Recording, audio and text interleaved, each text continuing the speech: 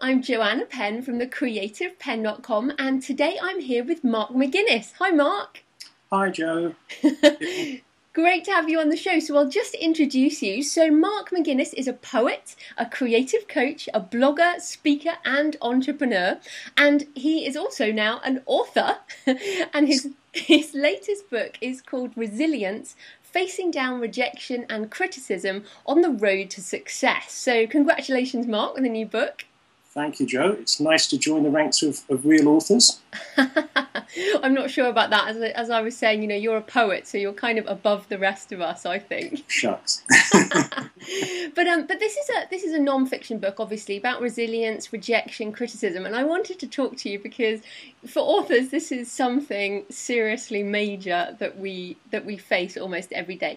But I wanted to start by asking you, I guess maybe you could just tell us a bit about why you can talk about this, a bit more about your background. Yeah, well, let's see, for about the last 15, 16 years, I have been in a room, not continuously, but I have spent time in a room, one-to-one with people. Now, first of all, as a psychotherapist, and then pretty quickly, actually, I started doing coaching work with writers, with artists, with actors, with creative professionals of all kinds.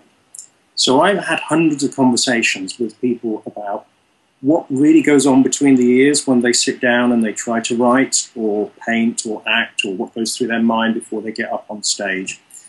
And, looking back, rejection and criticism are two of the themes that have loomed largest about why people have come to see me to help deal with this. Because if you're in any kind of creative profession, then you're going to have to deal with those two, however the whole media landscape changes. So I've spent a lot of time listening to people, helping them obviously deal with and move forward in spite of that. And really, that was where the idea for the book came from, was, okay, let's see if I can boil this down into a couple of hundred pages. No, fantastic. So why don't we start by defining resilience and why that's kind of what we need? Right. Okay, my definition of resilience is the ability to bounce back from adversity. Now, I want to stress, I call it an ability, because, any individual listening to this might think, well, I'm not a particularly resilient person, or I see myself as quite resilient. But when you get down to it, there are lots of things you can do to build that ability. And, if you see it as just a quality that you have or don't have, then you're either lucky or you're not. But once you look at it as an ability, there are things that you can do, specific patterns of thought and behavior and so on, that can help you build that over time. It's a bit like building a muscle. So that, to me, I think, is what you need to counteract all the rejection and criticism that are coming at us. Right. 24/7, and quite a bit in creative writing career. Yeah, so are you almost saying that rejection and criticism are necessary to creatives? Well, it's kind of hard to succeed as a writer or a creative without encountering it, I think. I mean, you could say, yeah, it would be nice if everything got accepted first time and then the path was smooth. And I'm sure there are people out there that that's happened to. I'm not quite so sure we could manage without criticism, because I can look back on my own work, well, actually look into the present on my own work. Feedback and really high-quality criticism is really important of how I improve myself as a writer. So I think maybe it would be nice if we could do without the rejection, but it's not going to happen anytime soon. And I would say really good quality criticism is actually very important. And well, right now I've got my third novel, Exodus, out to beta readers, and I'm starting to get feedback. And what I found is I am so happy for it this time, whereas the first novel I was devastated every time it kind of happened. So is that what you'd call resilience, the ability to take criticism? Yeah, and I think that's quite a good point, actually, because the more times you do this, the more used to it you get. It's like public speaking. The first time any of us does it, we're absolutely terrified. We're up all night learning the lines. We feel like we're being led to execution. But after you've done it 50 times or so, then it's just like, okay, so it's a bigger crowd today, and you're much more relaxed about it. So I think what the process you've described is very familiar. In your first novel, it feels like life or death, doesn't it? It's your soul on the line. And then by the third one, actually, you're more of a professional. You know that you've come through unscathed, that the criticism has been helpful. And ultimately, you know that you can deal with it and make the book better because of it. No, absolutely. And what about, so your book's out there right now, it's starting to get reviews on Amazon, and it's self-published, right? You self-published? Yes, yes, it is. Yeah. So nowadays, and I was thinking when I was, looking at your title, because rejection is something that I think a lot of authors think of as the traditional publishing process, as in, you get rejected by an agent or a publisher lots of times and eventually you get picked. Whereas now, like you and I, publish on Amazon. So what is rejection now, do you think, in this indie world? Well, Jo, I think there are always opportunities in life to be rejected. So even if you're not querying agents and publishers, you put stuff out there and it could be nobody bought it, which is pretty brutal. Or, you could send out a review copy and you wouldn't even get a reply. And so it's, you don't need the rejection in order to kind of get published and get to the races, but you can experience it once you do that. And certainly the criticism in our kind of hyper-social media world is that it comes at you thicker and faster than before. I mean, I think we mentioned the 1-star review on Amazon. There could be the snarky comment on your blog or Twitter or whatever that, if you're not careful, can just throw you off balance for the day. So, you're in some ways that that barrier to publication is gone, so there's not so much rejection, but when the barrier's gone, then the audience pours in, and they don't always mince their words. No, I totally agree with you. And in fact, that the 1-star reviews can often be very damaging to people who haven't built up that resilience. Yeah, I think, and so for me, when you've talked about rejection and criticism, for me, the criticism is the things that kind of help us get to the point that almost stop rejection or lessen the amount of rejection we might get from an audience. That is a really good point, actually. If you have really good critics before you launch, if you have a good editor, if you have good beta readers, and they say, what about this on page 63? And you go, oh, I'm so glad you told me that, instead of a review on Amazon. Exactly. So yeah, absolutely. The higher quality criticism that you get beforehand, and the more you improve, then hopefully the more people are going to like what you put out. No, that's fantastic. So I was thinking about this from my own perspective. So I've got over that initial, I'm a new author and I fear that kind of thing. But I definitely have a fear of judgment. When I write certain scenes and things, I worry about what people will think about me as a person when they read it. So is that a common fear? And what do you think about that in terms of how we can get through that? Yeah, it's a very common fear. I mean, first of all, with creative people generally, we really identify with the work that we do. It's not just a painting, it's not just a photograph, it's not just a poem, it's a part of us. And Gustave Flaubert put it much more eloquently than me. He says, we serve up a portion of our gut, and then the critics get the knives out, something like that. It was just, that's right. He said a book is organic, a part of ourselves. We serve up a piece of gut, and then, So there's that, which is just identification with the work itself, which is stage one. Now, for writers, it can be even worse than that, because depending on the content of what you write, then, you might think, gosh, I really hope so-and-so doesn't read that, or I hope this certain type of person. And maybe as well in writing, some writers will put forward an aspect of themselves that they don't necessarily share, down the pub with friends or with family or at work and so on. So that can certainly make that harder. And in terms of dealing with it, I think in one sense, it will get even if you do nothing, it should get better. In another sense, it has to hurt a bit. Because if it doesn't hurt, it means you didn't really care about what you put out there. If you ever get to, the point where you're just phoning it in, and you don't really have that connection with the work. Well, to me, that's not being particularly creative. So it's kind of, the bad news is it's probably always going to hurt a bit, but the good news is it can get better over time.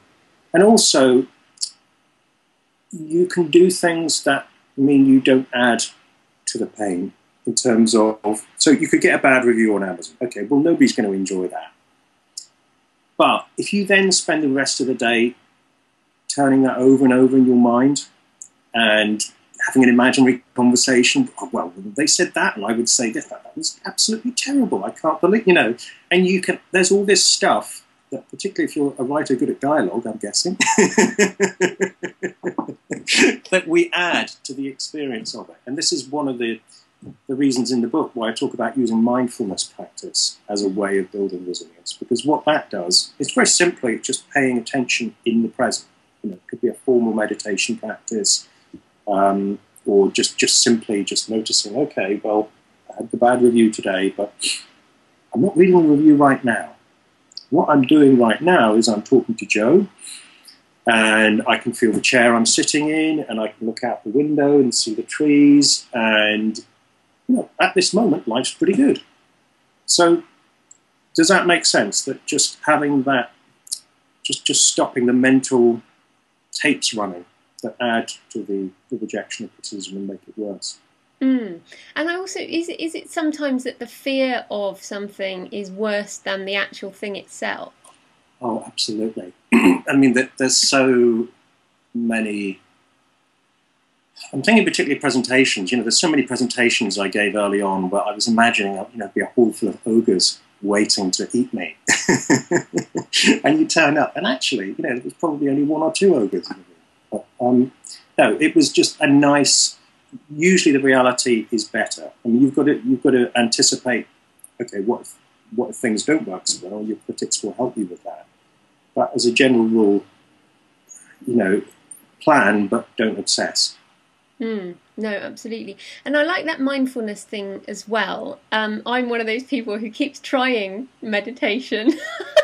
And but I totally appreciate the sitting still for 10 minutes and breathing thing. I just don't do it often enough. But why does that help? Like, if we do commit to that kind of regular practice, how does that actually build up resilience? Well, I think it helps you. I mean, it isn't a practice where the idea is to completely zone out and calm yourself down. It's not like, you know, deep relaxation or anything like that. But it's funny that when you stay in the present and you're not winding yourself up mentally, you are calm. So that's one big benefit. And another one is, you know, the idea of the practice is that you sit still or you walk up and down if you're doing walking meditation practice. And you just notice what's happening. You notice how you're feeling. You notice what you can see and hear around you. And also you observe your thinking. And you can, actually quite interesting, you can watch your mind in action. And you can see, so I'm making myself miserable over because I keep thinking about that conversation I had the other day, or that one-star review, or I'm even imagining getting criticized by an audience, and I haven't even published the book yet. So once you start to do that, you kind of start to see through a lot of the little mind games that you're unconsciously playing with yourself. And then you're left to deal with the reality of the situation, which, as we just said, a lot of the time, by no means always, but a lot of the time is much better than what you imagine the worst to be. No, I agree. Okay, so we've talked a bit about their mindfulness. We've talked about facing things. Are there other ways we can build resilience?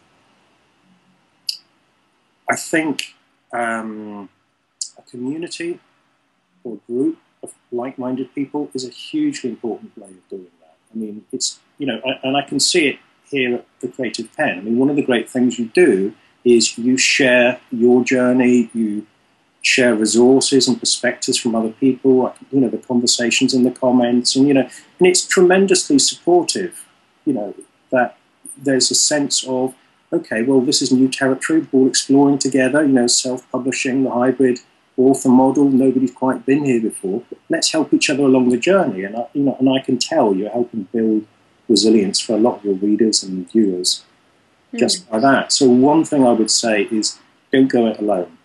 You know, even poets like me have support systems. You know, I go to this great poetry workshop, and it's just full of people who are facing the same issue, the same problem. And that's when you'll get kind of realization I got from, spending hundreds of hours coaching people and hearing the same things over and over again.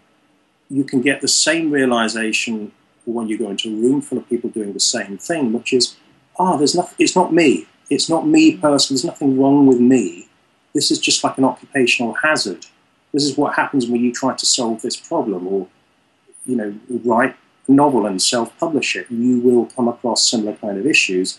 And once you realize that, it's just like, well, okay, that's not so bad. I can deal with that. If that's just a normal thing, there's nothing wrong with me. No, I appreciate that, and I don't think I could have even written one novel without the community that we have online and Twitter, and where you can actually see that other people face the same problems as you do, and that kind of gives you strength, doesn't it? Yeah, and I think particularly writers are, I don't know, maybe because I'm a writer, I know how much we suffer.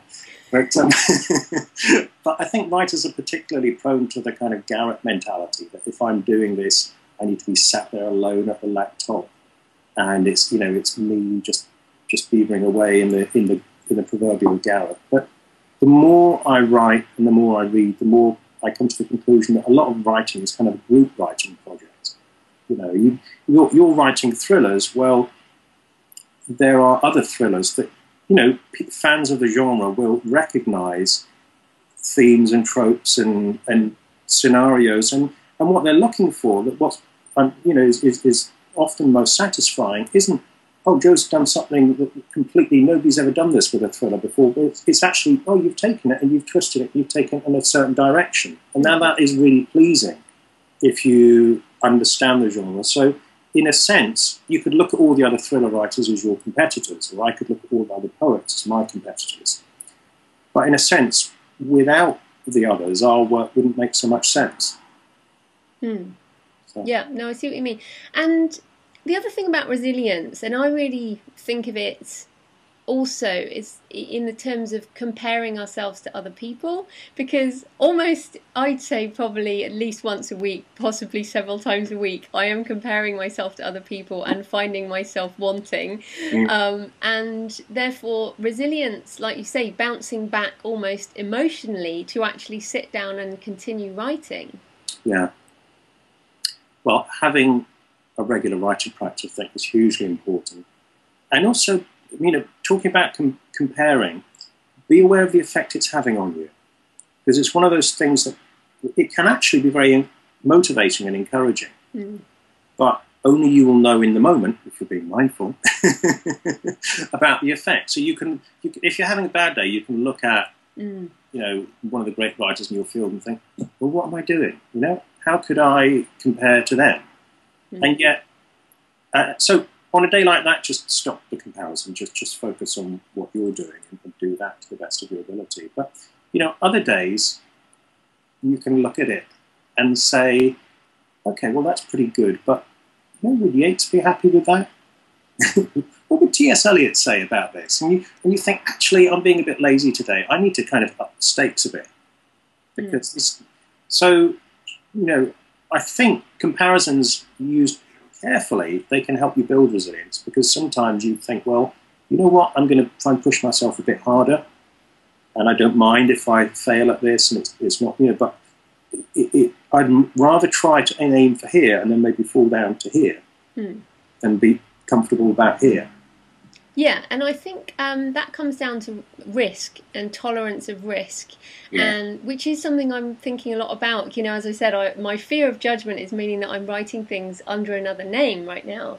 And but if I take a risk in putting myself out there, there will be, pros and cons in terms of the outcome, right? But if we don't take a risk, we don't get criticised, and we don't get that.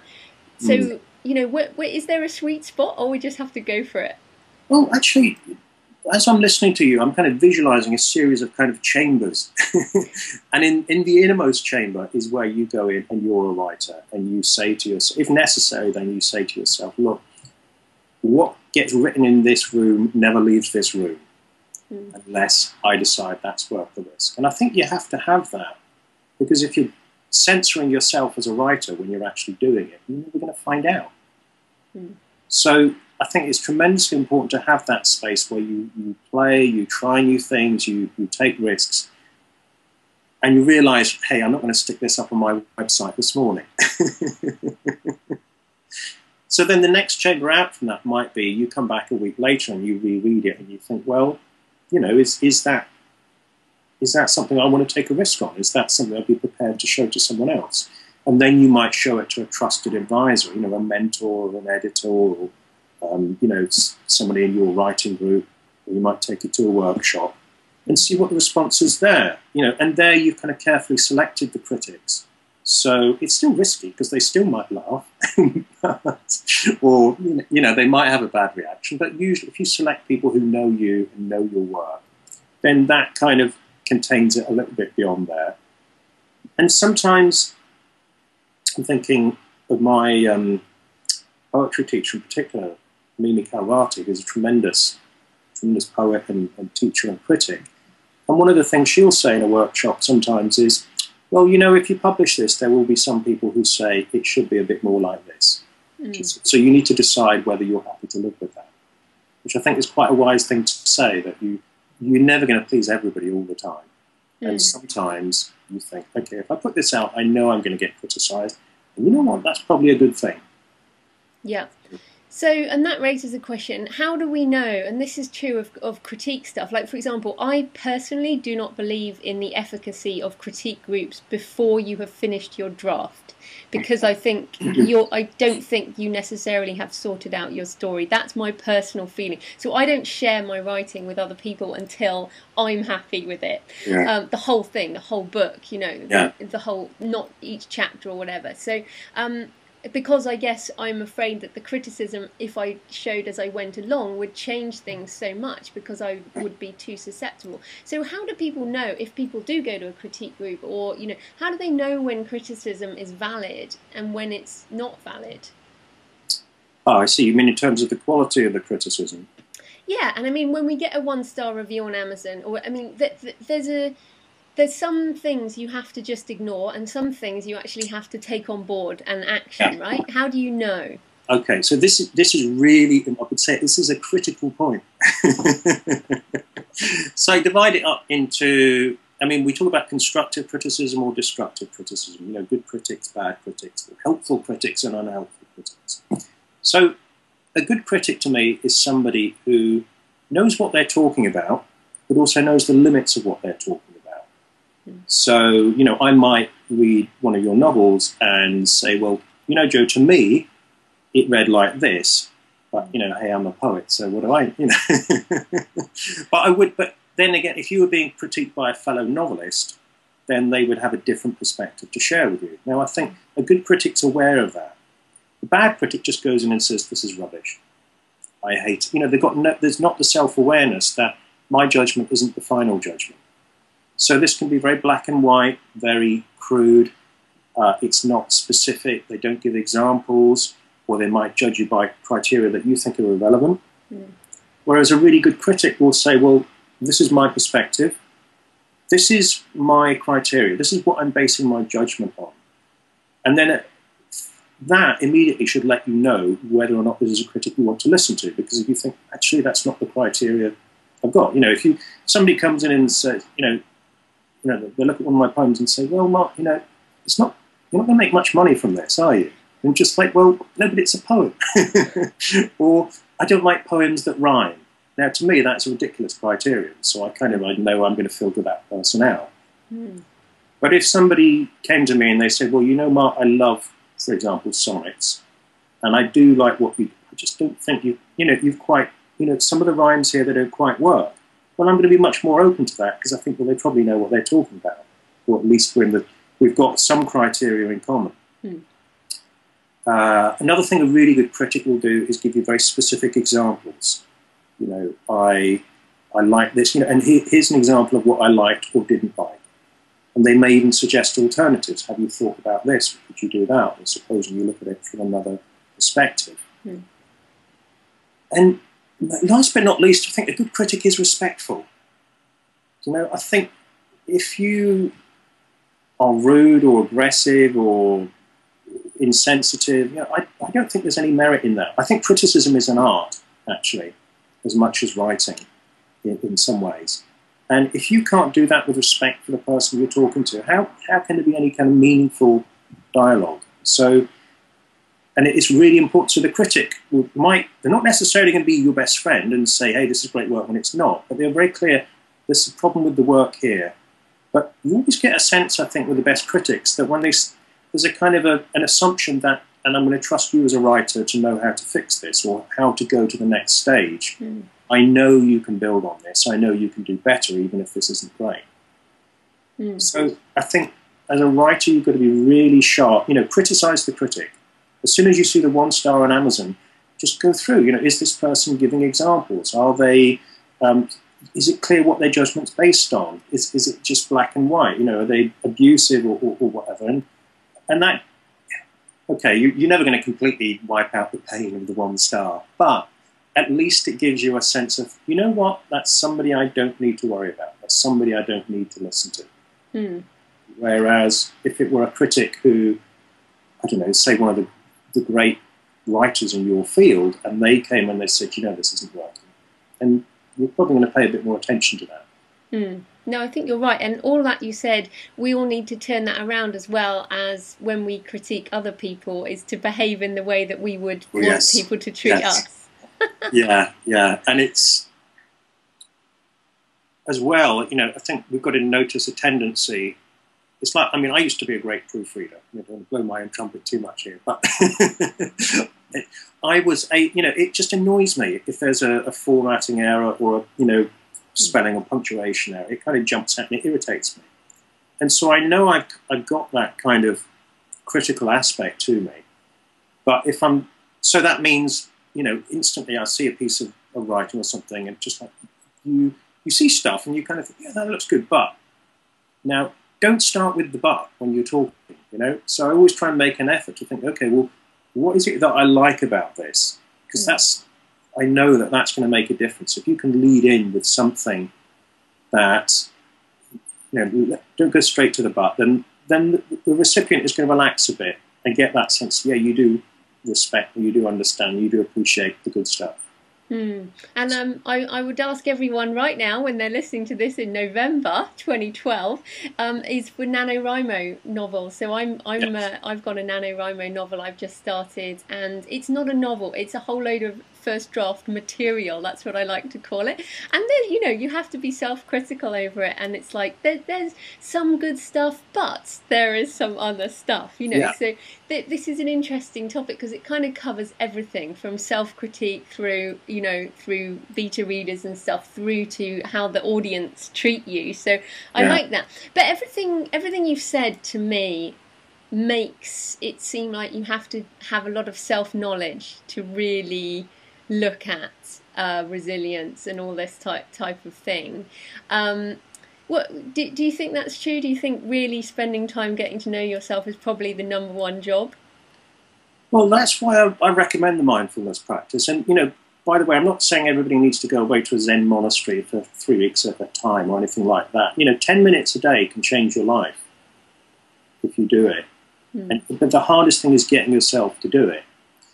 But once you do that, and there's lots of practical things you can do as well. But that's the place I always start, because once you know yourself and you can catch yourself, oh, I'm doing that again, then that's worth its weight in gold, because you can be, we've all had experiences where people told us stuff, I've got feedback on performance, certain things I was doing as a presenter. I remember, people would tell me, do this, do that. And then I saw myself on video and it's just like, oh, wow, I really do that, don't I? So I would say there's no substitute for getting to know yourself just a little bit. You don't need to be a Buddha or anything like that. But just that little bit of self-awareness could go a very long way. Fantastic. And also everything else that you do, all the practical stuff, all the going to workshops and getting encouragement and support and so on, that will be magnified. That will be more effective if you add in that dash of mindfulness. Fantastic. So where can people find you and your book? They can find me at lateralaction.com, and the book is lateralaction.com/resilience. And that's got the links to all the Amazon and Amazon near you and Smashwords and all the different formats. So. Brilliant. Well, thanks ever so much for your time, Mark. That was great. My pleasure, Jo. As always, thank you very much.